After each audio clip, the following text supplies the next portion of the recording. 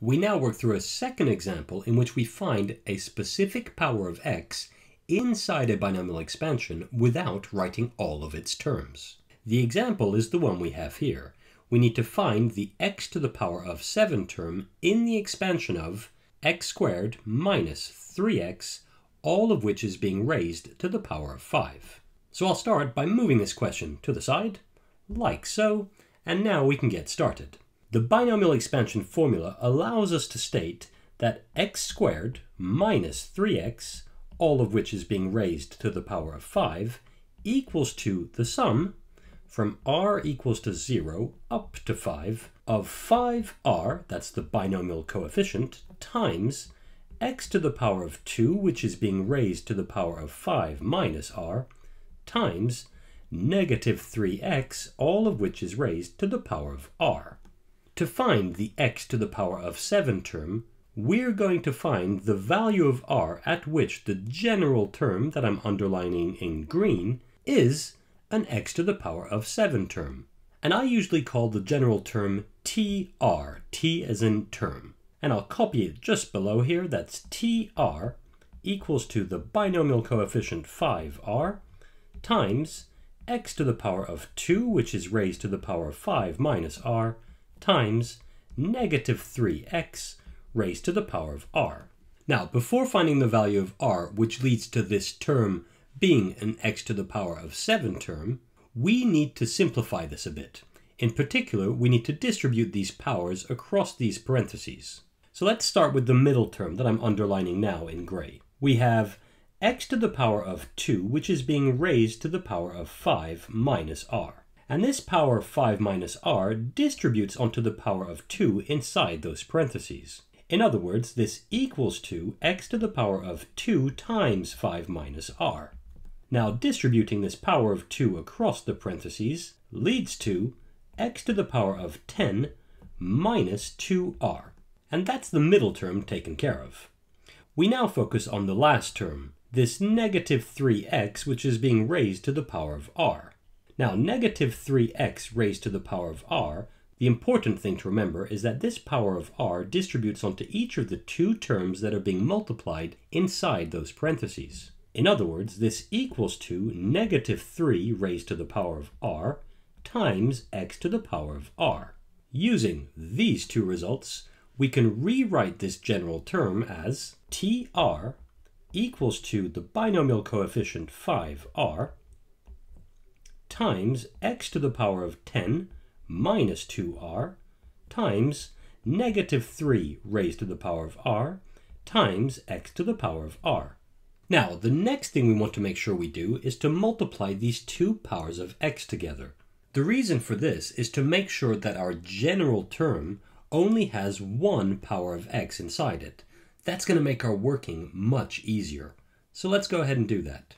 If we were to multiply x to the power of 10 minus 2r with x to the power of r, the important thing to remember is that we need to add the exponents. In other words, x to the power of 10 minus 2r times x to the power of r equals to x to the power of 10 minus 2r plus r. And that's equal to x to the power of 10 minus r. Using this result, we can rewrite the general term in its simplest form as tr equals to the binomial coefficient 5r times negative 3 raised to the power of r times x to the power of 10 minus r.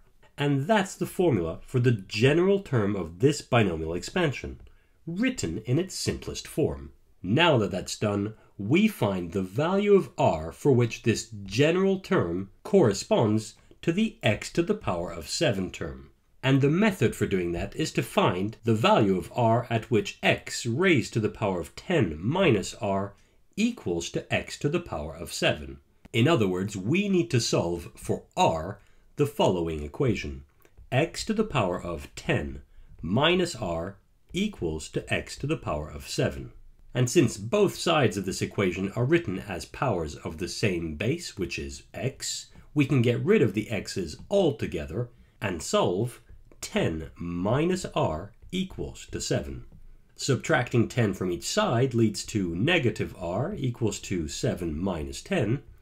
That's negative r equals to negative 3. In other words, r equals to 3. And we now have the value of r at which this general term is the x to the power of 7 term.